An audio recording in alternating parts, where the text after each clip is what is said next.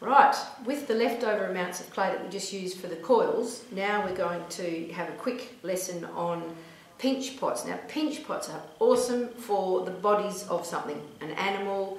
You could even make bowls out of them, but you basically need to have 2 balls of clay. That one is bigger, so you steal a bit off it. They really need to be pretty closely the same. And this is the same moist clay. I actually have recycled the clay from the coil we just did. And what you do then is make it into a fairly smooth, nice ball. It doesn't have to be perfect. And you put it in one hand. Probably your writing hand thumb needs to go in there, not all the way through, but it's a nice little, reminds me of nursery rhymes. And then you hang on to it again, and the pinching process, is why it's called a pinch pot, is that you start from down the bottom, you go pinch, and you move your hand and your thumb kind of around, rotate it, pinch, pinch, pinch, see how it's sort of turning. Don't pinch too hard, it needs to remain about 1 centimetre thick.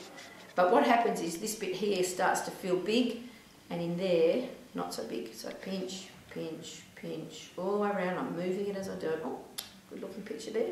Pinch, pinch, pinch, pinch, pinch. Not too hard. You shouldn't actually see all the finger marks in there, and if you do, just go back over them and smooth them out a little bit. You want to end up with a little bit extra on this edge here so that you can use that to join the other one onto in a minute. So there's one. Pop it down, keep it moist. Don't handle it too much. Next one is exactly the same. Put your thumb in, pinch, pinch, pinch, all the way around. It feels lovely moist in there, it's good.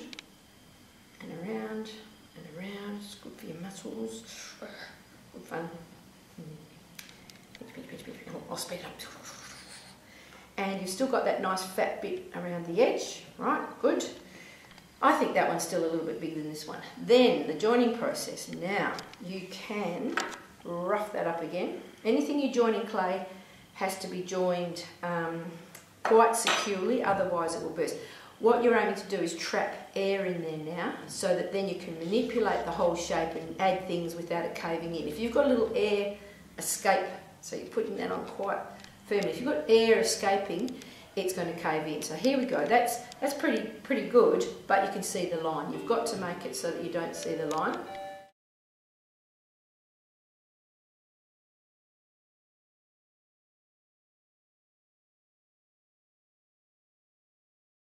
Okay, so I'm going round, joining those together. That's why you need that little bit extra at the lip, where it's joining. The kids love this, because then there's air trapped in there, and you can pat that and make it into any body shape that you want, and it's not going to cave in because none of the air is escaping. If there becomes a little split in that join, which sometimes does happen with the kids, it'll start caving in, so you need to start again because the air is not trapped anymore. But you can get a ruler or something flat, just your hands fine. These are the best tools that we will ever have. I haven't got fancy tools, I don't need fancy tools. I say to the kids all the time, these are precious. What you do with these, and I make jokes about scratching, but you can use them to make that. Once you've made the ball, you can put that aside. This is say for an animal, and the joins are just paramount. If you can't get those joins right with the arms and the legs and the head and things, it will all just fall apart. But with the legs, let's say you want to join on, 4 legs. Just make little coils again. Ooh, that one's a bit fatter than that one, so I'll steal some off it. Pinch it off. You've still got quite a lot of clay left to make several of these, so maybe little brother or sister could join you if you can. Right. Okay. Dad might even like to have a go. See. Anyway.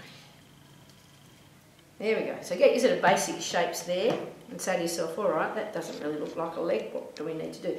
With clay, it's best not to have too long a legs. You wouldn't be making big flamingos or giraffes because the big long neck and the legs can become really a problem. So, but to join, you find a spot, once again, rough it up a little bit. You could add a little bit of water, but this clay is absolutely beautiful. It's not been handled too much. Squish it on. Now that, I say to the kids, if that comes off, it's not joined well enough, and obviously I didn't join it all that well.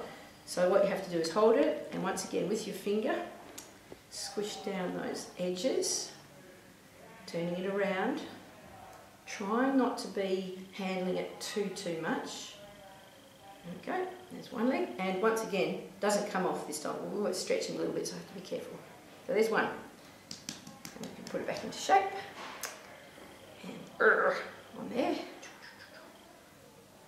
I'm going faster possibly than you need to, of course. You can do this a bit slower and more carefully.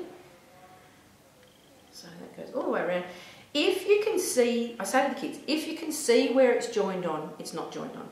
If you can see it, it should look like it's just morphed out like a creature coming out of a shell or something. It should absolutely look like it belongs there. If you can see cracks, it's not right. You can always mould these later. So there's two little legs. Give it a little pat again, getting him back in shape. If there's an air leak, that will cave in. So you'll know straight away whether it hasn't worked. So next one, of course, whoop, come off. No, that's not joined. The kids think that just by putting it nearby to the body means that it's joined, but it's not. You really have to make sure that finger, or any of the fingers, getting a bit trickier now because you have to move around these two that are already there. Okay. Yep, that feels pretty good. It's looking a bit shabby. We can fix that up later. So we've got 3 now, and obviously you'll put that 4th. You know, I can see straight away that's way too big. That 4th. Did I don't think I did to all of them. So it's starting to cave in. I'm a bit suspicious I might have put a hole in it, but anyway, we'll see. Pop that on there and go all the way around.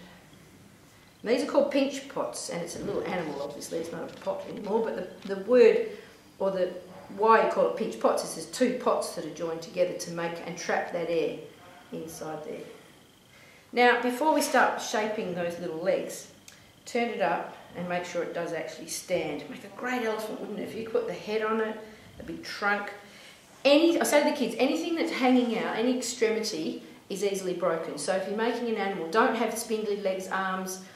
The detail on it has to be chunky, even to the point that you exaggerate the fat little legs or something. Like, don't give them big, tall, skinny legs. But that's really cute. And that could be almost anything. Any kind of animal will be defined now by the heads. Yeah, I'm pretty happy with those legs. That could be a turtle if you squish it down. Give it a little pat. Oh, how cute's that? Right. And then the kids can draw the turtle design on. They probably put the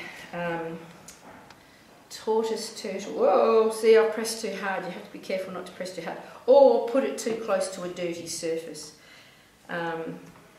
So we can put a little head on a little turtle, do it on the side so you can see it. Boing, boing, boing, boing, boing. Once again, that join doesn't, you can't even see that it's there. There you go, little head. Very cute.